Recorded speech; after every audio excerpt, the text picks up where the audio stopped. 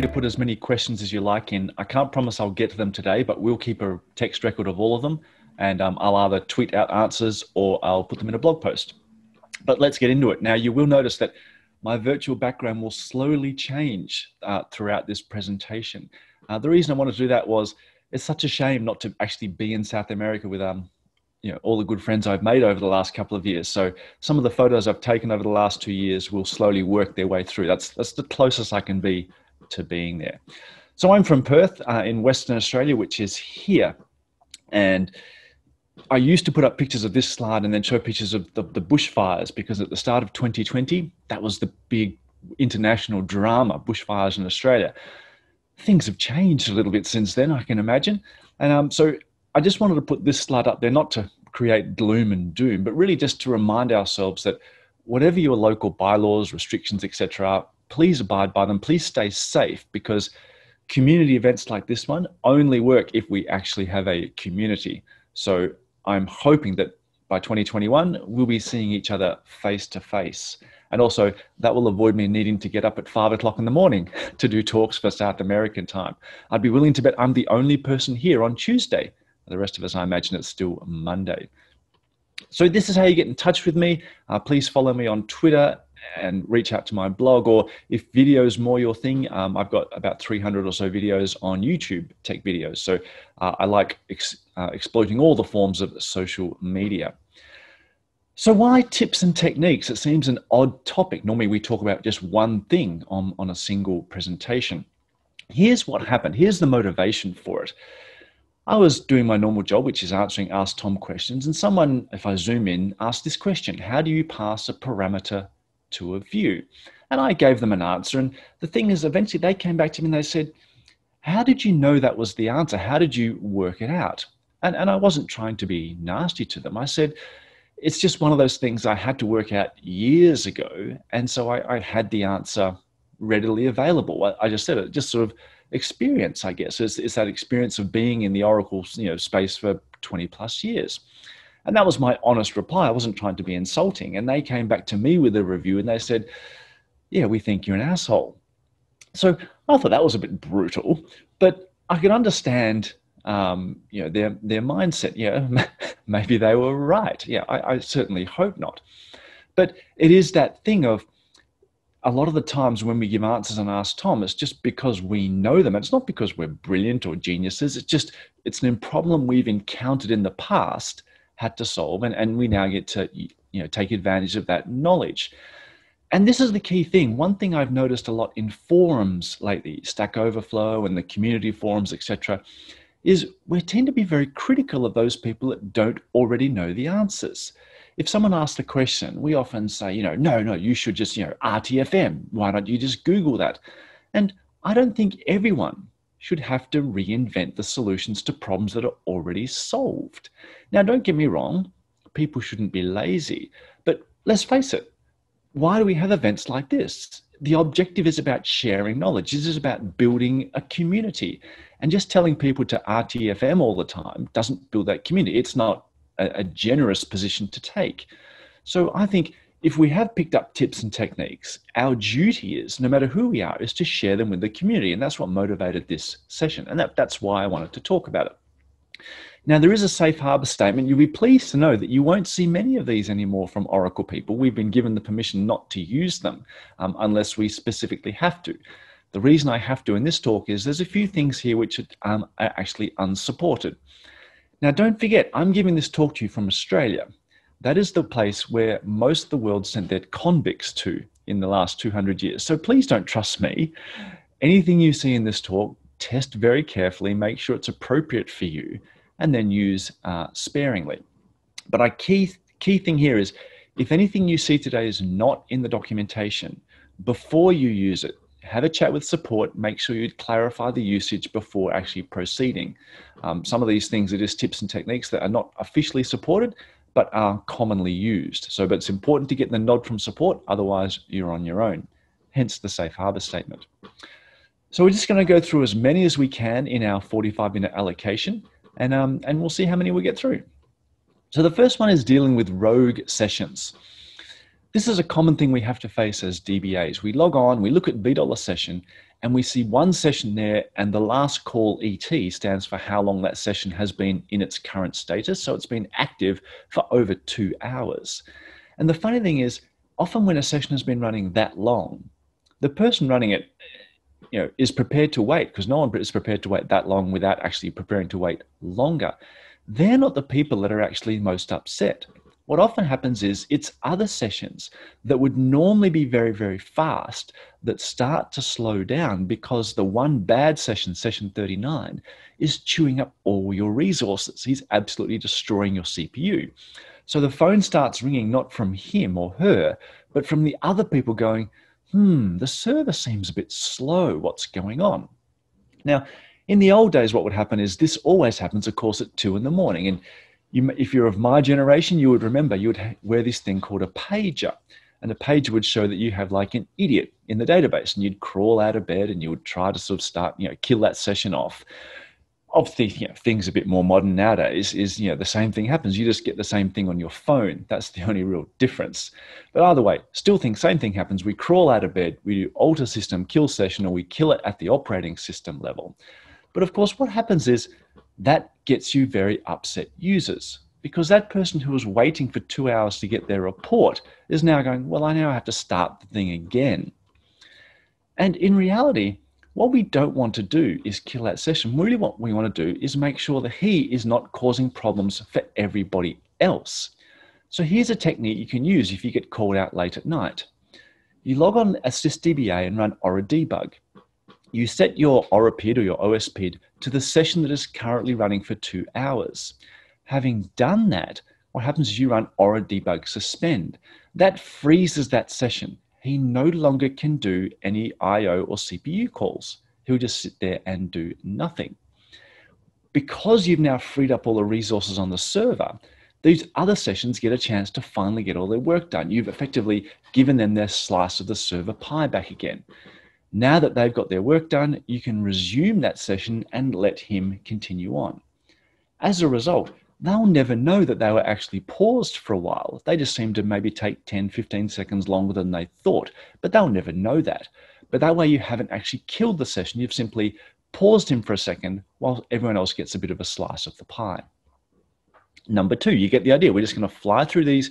Please don't panic. You'll get the recording and all the slides as well. Now, maybe it's not bad SQL. Maybe the reason this person has been sitting there for 2 hours is because they've been blocked. And you can look at the lock wait column in VDollar session to detect if you're actually on a blocking lock now. And if we actually build upon that query and go look at some of the blocking session columns and join that into VDollar SQL, you can often see, for example, here, session 46 is actually been stuck for 2 hours because he's blocked on session 39, who is doing, and session 46 is trying to do a select for update. But because session 39 has got an outstanding lock, it's that classic scenario where someone has started a transaction and disappeared off for lunch, for example. One of the things I'd recommend to have in all your applications is, rather than select for update, do select for update and nominate a wait period. This came in way back in Oracle 9. For example, wait for 60 seconds. In that case, you'll try select for update, you'll wait for up to 60 seconds, and then you'll get an error, Aura 30006. Note, it's not the same as the standard lock error, which is -54, which is when you try lock and timeout. It's a different error message. But what's the difference? Who cares? I still had to wait for 1 minute. It's still a frustrating thing. The real difference is forever is a very long time. If you do select for update, you will literally wait for as long as it takes. And the key thing is, when you're prepared to wait forever, you have this thing called cascading locks. It starts off something like this. This is bad in itself. Session 39 has been waiting for session 39 is inactive. He's the person that has the lock. But then session 46 and sessions 56 and 58, they're also blocked, all waiting on session 39. They may have locked a critical resource. But for example, those sessions there in the blue color, they may also have outstanding locks. So then the fact that they're waiting causes other sessions to lock. Now 62, 63, 67, they're waiting on 46. And because those sessions are locked, it's possible that other sessions then lock on those sessions. So when you're prepared to wait forever, you can get these cascading disasters of hundreds of sessions all blocked, all because one got stuck. Because it's a nice different error message, it's a different error code, one of the nice things you can do is when you do time out and get error 30006, you can capture that with the DDL trigger. And I've done a simple one here where after server error on line 2, on line 6, if it's a 3006 server error, then for example, I could do things like go find the session that's blocking me, looking at the blocking session column, look up, for example, the OS user, maybe find their user ID, pass on their details. So now it would look something like this. I try to select for update wait 60. I will get that error after 60 seconds. The server error trigger would say, oh, it's Connor on phone extension 1234. He's causing you problems. I call that empowering the users, because now the users could phone each other and say, hey, get off the database, or commit your session. And it solves you having to get up at night in the middle of the night as a DBA. Number 3, triggers. Now, when it comes to coding triggers, I'm not the best at them. I used to do a lot of coding when I was initially an Oracle developer, but I've moved more into the DBA space over the years. I still like to think of myself as a bit of a developer, but especially as I get older, my memory is not so good. So when I create triggers, I might create a trigger something like this, which is checking my salary on a Monday. The code doesn't really matter.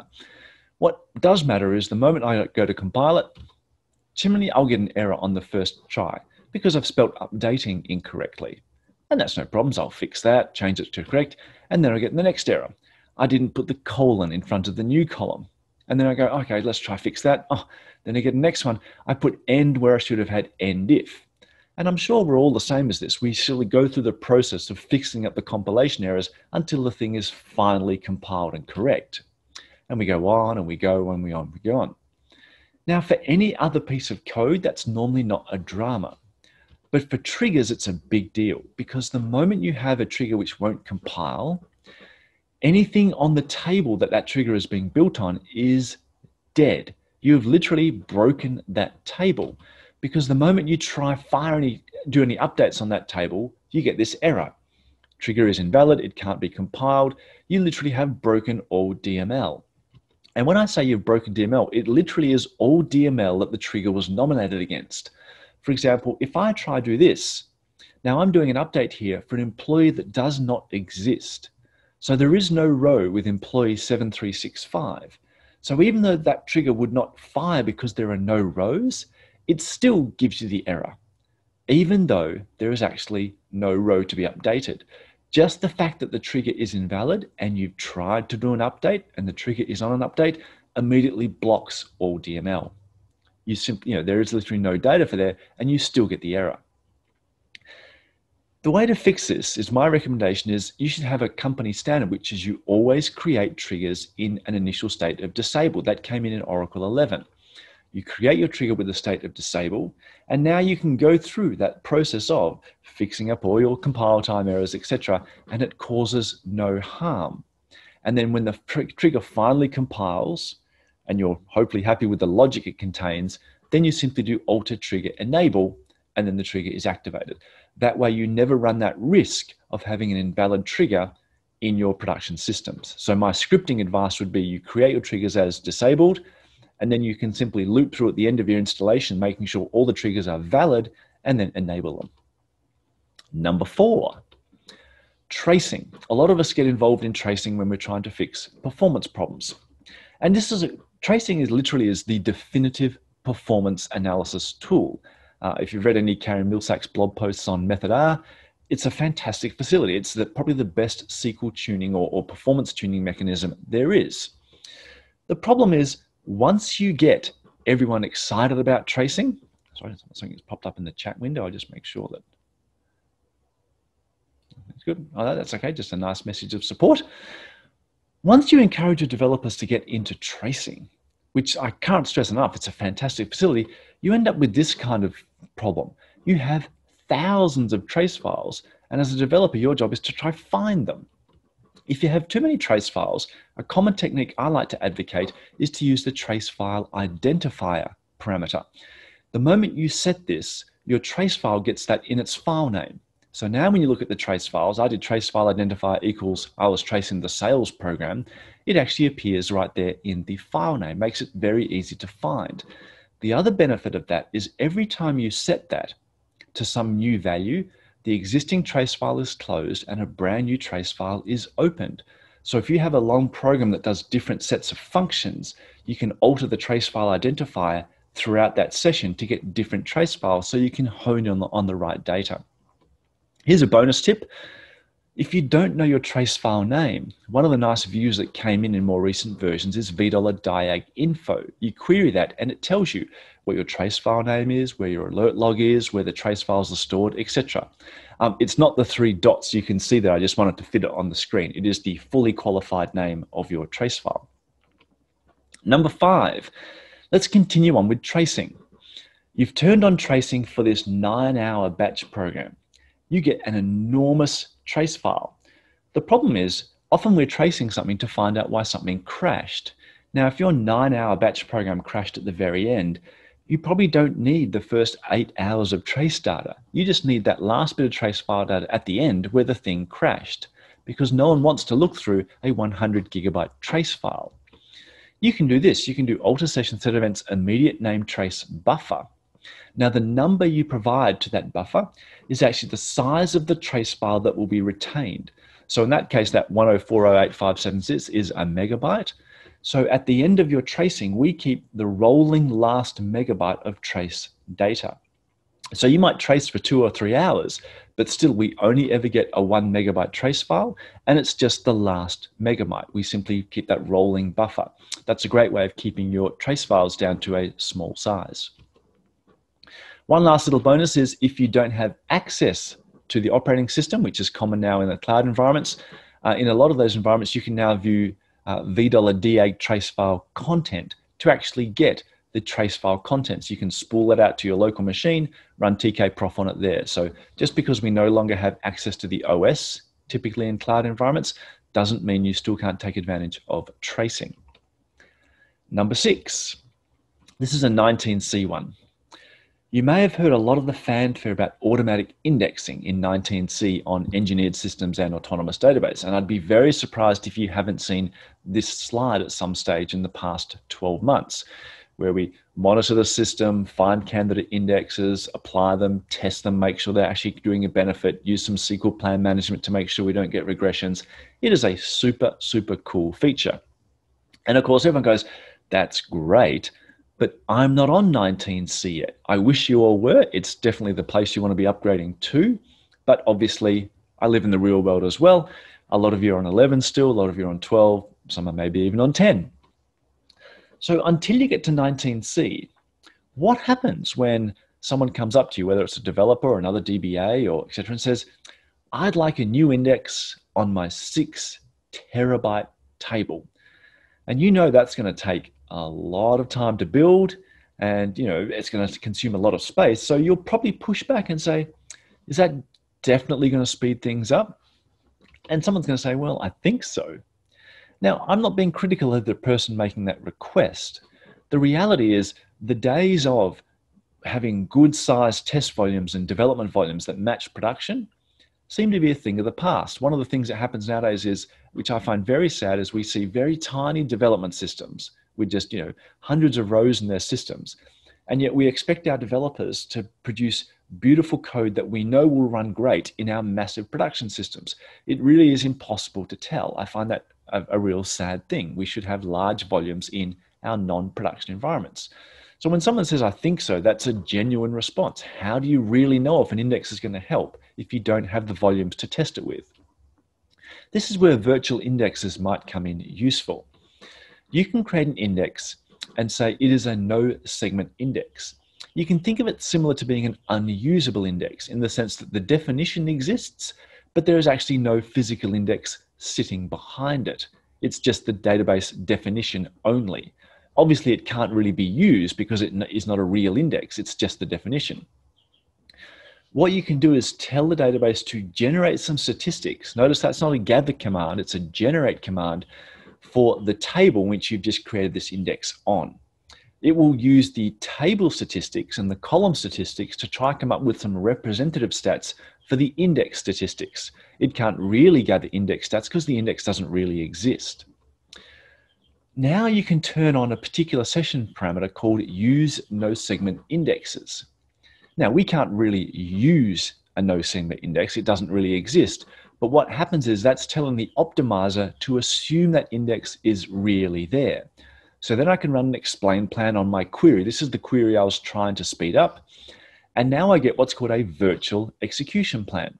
This is the optimizer saying, if that index was really there, would I actually use it? And this is one of the things that goes on under the covers in our automatic indexing. And you can see there it says, yes, that index called test would probably be chosen by the optimizer if it really existed. This is a great way of getting an increased level of confidence that you actually have, that you will use that, get benefit from this index if you actually went and created it in your massive production environment. Number 7 is the logical extension to this, which is invisible indexes. Virtual indexes really are still not enough. And let me explain why. Here's our example. We've got a table called T. It's just a copy of all objects. I'm going to create an index called obj, object index, on the object ID column. Remember that we have an index on the object ID column. So someone might come to you and say, I've got this query, which is a problem in my production system. It queries on the owner table and the created column, sorry, the owner column and the created column. And because there's no index on either of those columns, it does a table access full. And so now we're into that scenario we just spoke about on the previous tip. So they said, can I index the owner column? Now, hopefully you'll say, will it speed things up? And from the previous tip, our developer has gone off, they've created a virtual index, they've done a little check on the owner index, and they say, I know so. I'm very confident that if we put the index on, it's actually going to have some benefit. So we go ahead and create this new index. I can see I've created an index called new index on the owner column. There's the query that was using the owner column, and now it uses that index. And everyone's happy. The developer created the new index. It seems to have some benefit. We all run around and we're giving each other high fives until, of course, the phone rings. Because adding an index is a massively risky thing to do. Because yes, that query on the owner column has got fast, but everyone else's queries, well, they may have gone to a brand new place. Because before the new index was created, let's look at a different query. Here is someone else's query that was running perfectly fine. They had a query on the owner column and on the object ID column. Now this is before the owner index existed. So it was using that index that was pre-existing called the object index. And that query was costing about 700 IOs, 784 consistent gets. After the new index, we created an index called new_index on the owner column. That query switched over to using the owner index. Now, this is not the query that the developer came to us with. This is just an existing query in our application. It flipped over to using a different index. It now has a different performance characteristic. And unfortunately, it's a slower one. This one is doubly expensive. Now it's 1,500 consistent gets. That is the risk. Adding an index is a massively risky activity on any database. Once again, our users can get very unhappy. Now, what's the solution? The solution to this is what I call invisible indexes. And once again, this is something that happens in our automatic indexing. If I'm going to create a new index, I would recommend you always create it as invisible. Because now that pre-existing query that was using the object IX column keeps using the object IX column. Sorry, index. I've got to get my words mixed up. So it is unaffected by the new index because it can't see it. So all your existing queries are running exactly as they were. Of course, your developer says, well, but that doesn't solve my original problem. I wanted to add this index to solve a particular problem. What about my code? What you can, here's his code, which was using the owner, and it's gone back to doing table access full. What you can do is at session level is tell the optimizer that just in this session, I'm allowed to use invisible indexes. And now this problematic code now will see the new index. So this is what I'm recommending. Whenever you're creating an index, you should wrap your SQL to protect others. At session level, activate invisible indexes, or there's even a use invisible indexes hint. In that way, you create a new index as invisible. And those particular areas of problem code can use this hint to see the invisible index. No one else is affected. And then over time, you can look at making that index visible after you've done appropriate regression testing. So this is a great way of, I need an index in a hurry, throw it in there, make it invisible, fix the problem. And now that gives me time to do more regression testing to make sure it's not going to make other things in my application slower. Number 8, better data guard use for free. And I want to stress this is for free, because if you're using a data guard system, you've already licensed the CPUs in which that data guard database is running on. But a lot of us have data guard nodes and we do nothing with them, which I find a terrible missed opportunity. It just sits there in recovery mode, just rolling forward, waiting for that disaster that never comes. One of the cool things you can do with your standby database is run this: alter database convert to snapshot standby. Now, what does that do? It actually opens your standby read-write. It is like a DR scenario. It breaks the link with production, and your standby database is now a standalone database in its own right.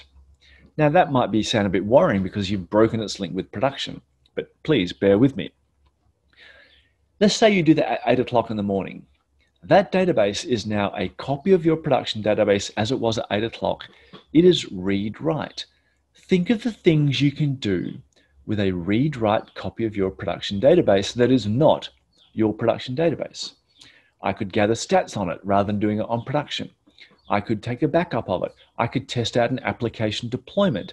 I could test out some invisible indexes. I could test out some virtual indexes. I could do ad hoc query for any end users that want to have access to production, and they're not going to harm my production node. There are a massive amount of things you can do once you have a standby database which is read-write and available for people to do whatever they want. It's almost better than Active Data Guard because it's read-write. They can create tables, they can drop tables, they can do whatever they want. Of course, at the end of the business day, what do we got? We've got a giant mess now because it's no longer a mirror of production. But that's okay. You simply do alter database, convert to physical standby. What happens is the database is closed off. We rewind the database back to 8 a.m., undoing all the changes that users may have done, and then we put it back into recovery mode. Now, how do we rewind those changes? We actually use our own technology. We use flashback database to that point of reset logs where we open the database. And then we put it back into recovery mode. The cool thing is there, your standby is now just as good as it was before. It's been rewound and now it's back in recovery mode. It's still working as a DR. And even during the 8 hours or 12 hours when you had it open read-write, the archive logs were still being transmitted over to your standby node. So you're not going to lose a whole day's worth of data if you actually needed that standby for a DR. And so I can't stress enough, I would recommend that, get more power out of your standby database. They're a massive, fantastic thing to have. Number 9, faster queries, having your queries run faster with absolutely no changes to the code. Sounds too good to be true, doesn't it? But let's have a look at how we can do this.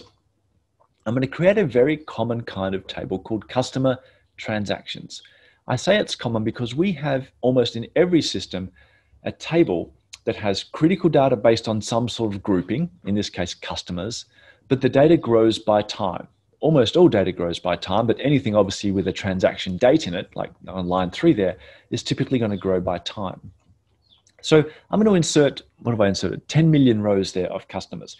And you can see on line 4, they're just random values to my customers between 1 and 1,000. So I've got 1,000 customers and 10 million transactions, just simulating typical transaction volume.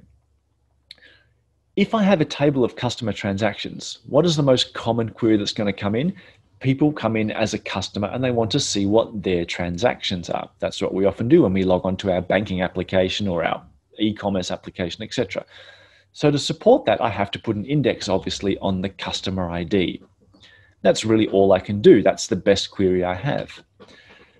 Customer 123 comes in and says, what is the highest amount I've spent this year on all my transactions or for all time? They run this query. We've got an index on the customer ID. We'd expect it to be fast, but this is typically what they will see. Their web page will simply hang. Now, why is that? It's doing all the stuff we expect it to do. There's my query. It's using the index I've created. Yet, if I look at the statistics, it's what's that? Oh, 8 and almost 9,000 physical IOs. Now, that seems odd. If I've got an index, why would that be the case? Here's the problem with tables that grow by time. If I've got time going from the left across to the right, as transactions occur, unfortunately, customers don't do what we'd like. We'd like customers to come in and do all their activity at one time, but they don't. Customer 123 is spread out amongst all the other customers. So the likelihood is every single row for each customer of 123 is on a different physical block, because the blocks he was on have been filled up with other customers' transactions as well. But here's a really cool thing you can do as long as you're on 12.2 or above. Quick drink. In 12.1, we introduced linear clustering, in fact, attribute clustering. That tells the database that when the data is loaded, I would like the data to be clustered or grouped in order of customer ID. That does nothing to the data, it just is a dictionary indication. But then in 12.2, I can actually move any table that's a heap table, move it online with no interruption to service. So now all the customers are grouped together based on their customer ID. Now when I run the query, exactly the same execution plan, but look at the performance. It's now only 20 physical IOs because all of customer 123's data is clumped together in the same blocks. Same with the next customer, same with the next customer, etc. Number 10, DBMS X plan. Most of us have used this since it came in Oracle 9, which was you'd run an explain plan query and then you get the plan for it. It's a very cool little utility. But there's some cool extensions in DBMS X plan I'd like to show you. This covers what I call the infamous hint ignoring issue. I have a query like this. It's a join on employee and department, and you can see there on line 1 in the execution plan, it's using a merge join. And a developer might go, yes, I want a hash join. So what's the hint we use for hash join? It's use hash.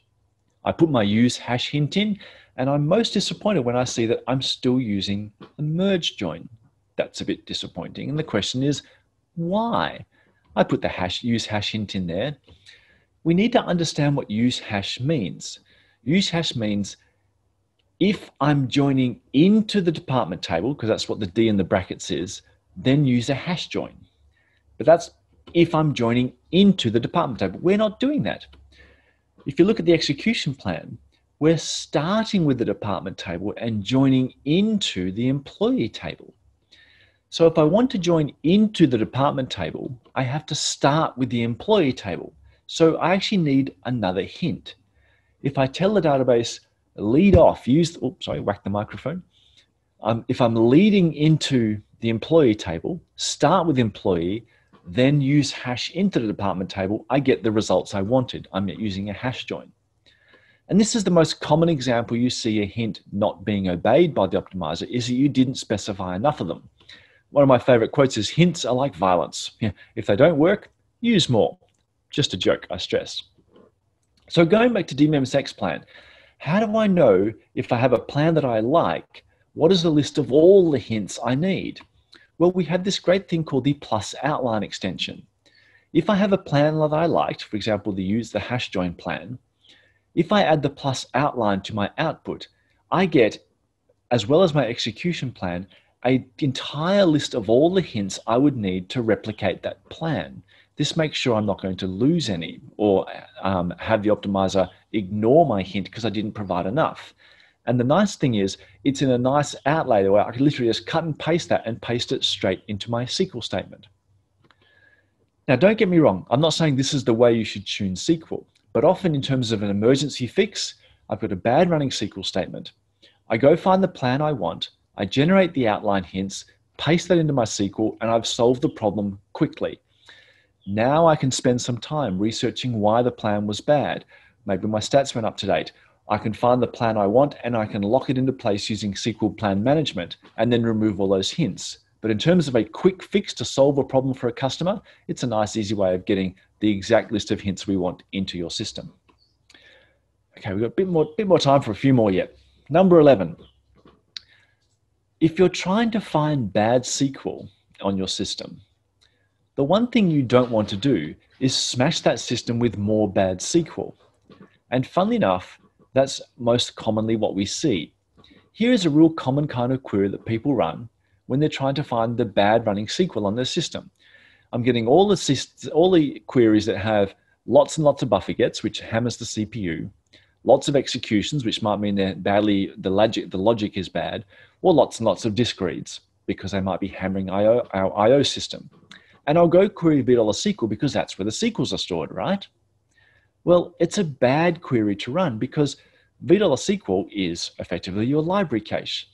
If you're hammering away at a massive library cache, then what happens is you are harming other people who are trying to get queries into the library cache. We have to protect that memory structure. You can do better, but still get the same information. If you query VSQL stats, which came in Oracle version 10, that is a replica structure to VSQL. But it is not the same as when entries go into VSQL, they get copied to VSQL stats. But VSQL stats is not the library cache. So you can smash away at that as much as you like without causing any issues. And in particular, it is a latchless structure. You can query it without taking latches, unlike VSQL. In fact, in the documentation, it says it is faster, more scalable, and has a greater data retention. So things may disappear from VSQL and still be in VSQL stats. So most of the time, it's pretty much a drop-in replacement. Look for your queries against VSQL, and you can probably change them to VSQL stats and get some benefits and reduce harm on your system. Number 12, SQL plus hashtags. And no, I'm not talking about Twitter, but please follow me on Twitter. SQL plus hashtags are very, very cool. Because as I said, I've been using Oracle for a long, long time, and I'm starting to get pretty old. So when I'm writing queries like this, select salary from the employee table where, what's the column for what they do? What's the column? Is it job? Is it employee, task? I can never remember the damn columns. Now, normally I'd have to stop my query, run a describe, but did you know that you can run a SQL plus command just by prefixing it with the hash command? So if I don't know what the column is, I can literally, as I'm typing, just do hash, describe the employee table. It's the column that's called job, that's right. And I haven't lost my buffer. I can literally just keep on typing and my query runs. The most common example is I'm doing a bit of PL SQL here. I'm doing DBMS output, and what have I forgotten to do? Set server output on. Rather than have to abandon that, I can simply do hash set server output on, just run a SQL command straight there in the block, and then continue on, and out comes my output. So if you ever need to run a SQL plus command, spool on, set server out on, set line size, etc., don't feel you have to abandon your query. You can actually just do it in line and continue on. Probably time for a few more. Number 13, SQL plus SQL CL transaction safety. We've all done this from time to time. I'm doing something that's very, very serious. In this case, I'm doing delete from my really important table. And as I said, I'm getting a bit forgetful in my old age. I've forgotten the where clause. And I start it running and I go, oh no. Now, as we all know, as IT professionals, when something like this happens, you pause, you take a deep breath, and you remain calm. Of course, none of us do this. We sit there and go, oh no, oh no, oh no, I have to kill this before it finishes. So we grab our mouse and we race up and we hit the close button. Unfortunately, just as I click, it finishes. And as I close, what does SQL Plus and SQL CL do by default? They commit, and my data is gone. That's a real unfortunate thing, obviously. However, there is a setting you can use to control that. This came in, I think, in Oracle 11, set exit commit. Now, I stress it defaults to on. Now, we had to do that because of backward compatibility reasons. A lot of people probably rely on the fact that SQL Plus will commit when you exit the session. They may have scripts that assume that the commit will take place. So we couldn't change the default because in Oracle, we are very focused on backward compatibility. So what we do is in your login script, please put set exit commit off. And that way, if you ever have something that ran away, you just have to kill the session and we roll back anything you don't explicitly commit. Let's see if we can squeeze one more in. Number 14, index compression. Now, before anyone panics, I'm not talking about anything here which will cost you additional license fees. Index compression, basic index compression is free in versions of Oracle. And most of us are familiar with this. If you have a composite index, an index with more than one column, you can nominate the level of compression for the leading columns. And what we do is, if I've got compressed 2, like you can see them in the demo, we go look at column 1 and column 2, the first 2 columns, because we're compressing 2. And if we see repeated keys, repeated values in those keys, then what we do is we can come up with a more efficient way of storing those repeated keys in the index blocks. Instead of storing 10 versions of the same key, we might store once and then an occurrence factor saying it occurs 10 times. It's just a way of removing duplicate keys in our index blocks. So the indexes are smaller. The good thing is by compressing what I mean by is removing duplicates, those index blocks now can contain more data, which means they're more dense, which means you get more value out of your buffer cache. More of your index fits in the same amount of memory. And there's almost, I can't think of a single drawback to having this. It's basically all benefit, no real cost. The CPU overhead is negligible, so why you should pretty much do it on almost any composite index where it makes sense to do so. But of course, the big question is, which indexes? Do we do it on all composite indexes? What if the leading key has no duplicates? What if it's an index where someone's put almost unique values in that leading column? Then we wouldn't get any benefits. How do we decide? You don't have to worry about it. You can actually work out this automatically using the analyze index command. You can do analyze index validate structure, which was originally designed, obviously, to make sure index was correctly stored. There was no corruption. But one of the things we do while we do that validate structure command is we populate these 2 columns in your index stats: optimal compression count and optimal compression percent save. Optimal compression count tells you what is the best number of columns to compress. Is it the first column or the first 2 or the first 3, etc.? And if you do that, how much space will you save in your index? So the information is now calculated for you, and it's very easy to use. Now, you might be thinking, analyze index, validate structure will lock the index. And yes, it will. But of course, as I said earlier, you have a perfect candidate in which to run these commands on. Your standby database, which you open in read-write mode, analyze index validate structure on all your indexes to get this information, and then put it back into read-only mode. That's one of the cool things of having a standby. Let's wrap it up because we've got just 1 minute left. I can't stress enough here. I want people to steal each other's ideas, right? Poaching ideas from your colleagues is a good thing because the more we share our information within the community, the better a community we make. That's the idea. It's just simply a non-productive use of time for every single person to have to solve the same problems. That's one of the joys of Twitter, I think. And as I said, please follow me on Twitter. If you have problems, throw them on the community forums, throw them out on Twitter as well, saying, I'm trying to do this, can someone help me? If you get solutions from Twitter, what you should do then is build a little presentation like this one and give it in your own office. Give it at your own user group meeting. Rest assured, user group meetings are easy to attend nowadays because they're all virtual. So there's no more excuses of saying, oh, I don't like standing up in front of my group of users. You don't have to anymore. You just have to jump in front of a PC. And the best thing is, every time you do that, you've learned something new and you pass that on to others and they'll learn something new as well. And the total sum knowledge in the entire community just continues to grow. So as I said, please stay in touch. Hopefully you've found a lot of value in these tips. You can reach me on Twitter or follow my blog, and obviously get in touch over on YouTube as well. But I'll stop my share, and I'm out of time, but I'll take note of these Q&As that have come in, and I'll answer them via Twitter or via a blog post. And it's nice to finish there with a lovely coastal view of Uruguay. So Edelweiss and Nelson, if you're watching, shout out to you. I wish I was there in that lovely sunshine.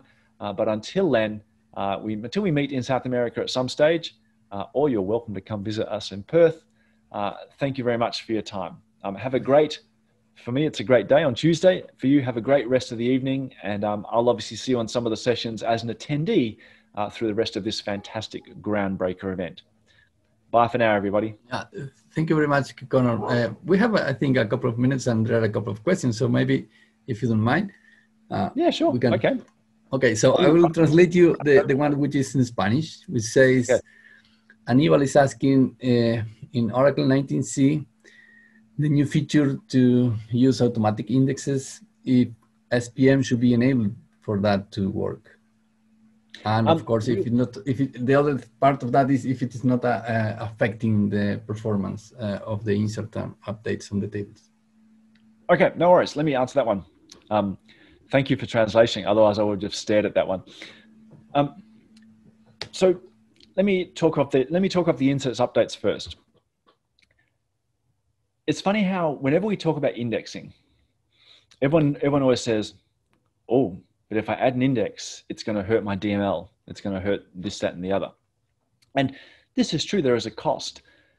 But I would be willing to bet that in any time you have added an index in an emergency situation, no one I ever know of has gone, let me consult the redo consumption. Let me consult the DML overhead.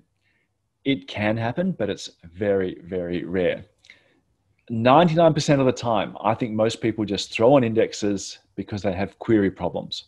And our automatic indexing is a reflection of that. I think if we're going to be honest with ourselves, that's what most of us do. Now, don't get me wrong, there is definitely an overhead to adding in indexes, but automatic indexing, I think, is no different to what we've always done in the past. Now, in terms of the first thing, in terms of SQL plan management, one thing I don't know is if you have explicitly disabled SPM, then whether we will still use it from automatic indexing or not. But assuming you haven't, assuming it's just running as its default, the way we use SPM is, let's say I've got 10 bad SQLs that automatic indexing has identified to put an index on. It might say, okay, I'm going to add this brand new index on this table, and it might help 6 of them. 6 of those SQLs might get dramatically faster, but 4 of them might get worse. As I said in the invisible indexes tip, I said, it's a bit of a worry if adding an index makes something better, but other things worse. How does automatic indexing tackle that? What we do is for each query that gets worse with a new index, we find the plan that it was using without the index, and we use SQL plan management to lock that plan in place. In that way, when the new index comes along, it won't use any plan for that new index. Now, because it's SQL plan management, it will still capture that plan, so you can look at it later and evolve it if it actually does benefit. But one of the joys of automatic indexing is we can almost make a guarantee that we will only activate indexes, but only queries that get better will use those indexes. Queries that would have got worse will not see that index because SPM will be used to make sure they can't use that plan. And that's one of the benefits there. And one of the big design goals of automatic indexing is we will never make a query run slower. And that's obviously one of our key objectives. Okay, how is clustering compatible with partitioning? I'm assuming you mean the attribute clustering we spoke about. That works as well. You can do it at the partition level or at the table level. And the last question is, does index compression require the advanced compression option? No, we have 2 kinds of index compression. The one we saw in the tip there is called basic compression, and that is available in your normal editions of the Oracle database. There is also advanced index compression, which is a more robust compression in the sense that we will actually try even get more value out of the compression. And it's in the same ways as we have basic compression for tables and advanced compression for tables. Anything with the word advanced in front of it is where you have to get into the compression license. But the compression tip I showed you there, just with the compress 2, compress 1, you don't need any additional licensing for that. Okay, and that was all. Thank you very much, Connor, for your time and for sharing with us in these strange conferences that we are having these days. But well, hope to see you next year when all things go back to normal. No worries. Thanks, everyone. Thanks for joining, and yeah, have a great rest of the event.